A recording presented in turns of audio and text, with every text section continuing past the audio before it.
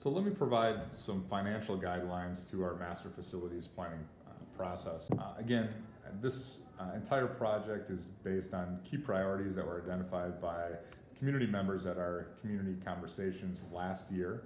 Those are safety and security, ADA compliance, capital maintenance, and modern learning environments.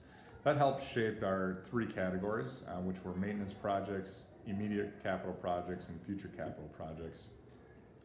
Although we also know that we need to be able to live within what our financial guidelines are. So as we estimate the total amount of projects that need to be done across the school district comes to approximately $129 million in total facility needs. We also know that we need to prioritize our maintenance projects because that's something that needs to be done and that's been lacking. We're currently at between $80,000 and $85,000 in maintenance that we do on an annual basis. We believe that we need to up that to about $275,000 based on the needs that have been identified through this process.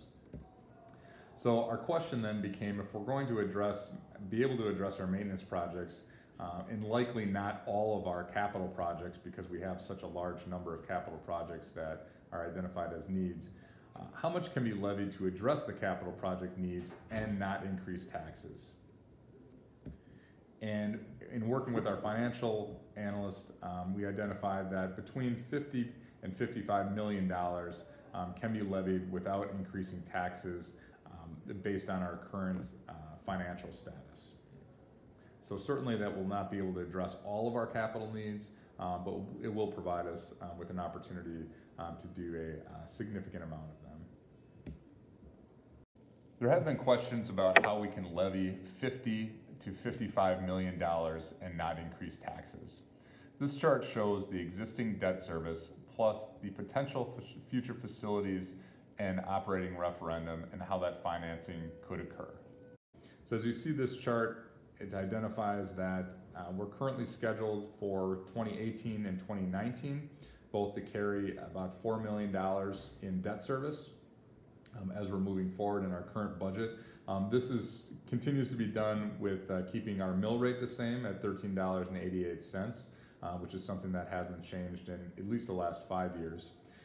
And as we move forward, you can see that there's a significant drop-off between 2019 and 2020 and the amount of debt service that we still have to continue to pay.